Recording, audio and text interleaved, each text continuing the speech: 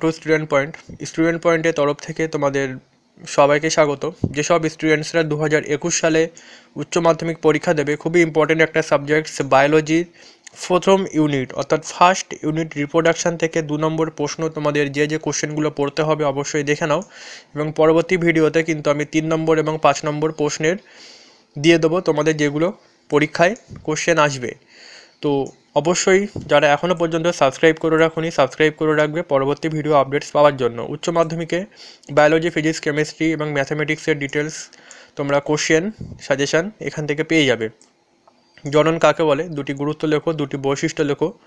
অযৌন জনন কাকে বলে, এর 2টি বৈশিষ্ট্য। তোমরা কোশ্চেনগুলো অবশ্যই খাতায় লিখে নিতে পারো, নাহলে তোমরা অবশ্যই বইতে কিন্তু দাগ দিয়ে নাও। অবশ্যই এইসব কোশ্চেনগুলো ভালো করে পড়বে।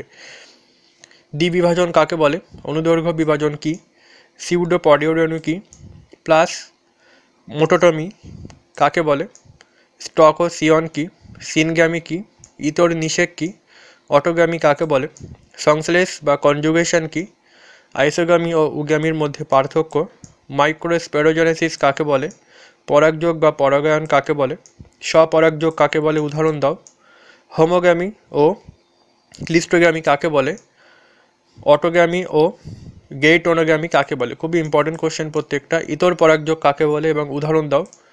পরবর্তী কোশ্চেন আসছে আমি, তোমরা কিন্তু এখান থেকে একটা কোশ্চেনে মিস করবে না। আশা করছি এখান থেকে তোমরা অবশ্যই 100% কমন পেয়ে যাবে।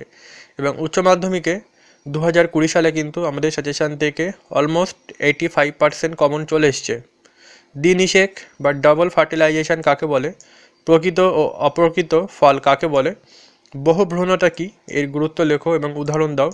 স্ববন্ধাত্ব কাকে বলে, সার্টলি কোষ কোথায় পাওয়া যায় এবং এর কাজ কী, স্পার্মিওজেনেসিস কাকে বলে, ডিম্ব নিঃসরণ বা ওভ্যুলেশন কাকে বলে, অ্যাগ্লুটিনেশন কাকে বলে, ব্লাস্টুলা কাকে বলে, গ্যাস্টুলা কাকে বলে। খুবই ইম্পর্টেন্ট। অ্যাম্ফিমিক্সিস কাকে বলে, এইডস রোগের 2টি প্রতিকার লেখো। আইইউডি বলতে কী বোঝো, অ্যামনিওসেনেটিসেস অপব্যবহার বলতে কী বোঝো, ভ্যাসেক্টমি বলতে কী বোঝো, ফেমশিল্ড কি, এমটিপি বলতে কী বোঝো, এর প্রয়োজন কখন হয়, কপার টি কীভাবে কাজ করে, জন্ম নিয়ন্ত্রণের ক্ষেত্রে নিরাপদ সময় বলতে কী বোঝো। প্রত্যেকটা কোশ্চেনে কিন্তু ভালো করে পড়বে। এবং লাস্টের কোশ্চেন তোমাদের যেগুলো পড়তে হবে 2 নম্বরের জন্য, তোমরা কিন্তু অবশ্যই ফলো রাখবে, সাবস্ক্রাইবটা করে রাখবে। পরবর্তী ভিডিও আমি প্রথম ইউনিট থেকে 3 নম্বর এবং 5 নম্বর প্রশ্ন দিয়ে দেবো, কোন কোন প্রশ্নগুলো তোমাদের পড়তে হবে। ভ্যাসেক্টমি পদ্ধতির সুবিধা ও একটি অসুবিধা লেখো। অ্যামনিওসেনেটিসেস তাৎপর্য লেখো। পুরুষ ও স্ত্রী মানবদেহে কোন কোন শল্য চিকিৎসা পদ্ধতির দ্বারা চিরস্থায়ী গর্ভনিরোধ করা সম্ভব। তো তোমরা অবশ্যই এই কটা কোশ্চেন প্রিপারেশান নাও। আশা করছি এখান থেকে কমন পেয়ে যাবে। পরবর্তী ইউনিটগুলো সাজেশান আমি পরবর্তী ভিডিওতে আলোচনা করব। ভিডিওটা দেখার জন্য তোমাদের অসংখ্য ধন্যবাদ রইল।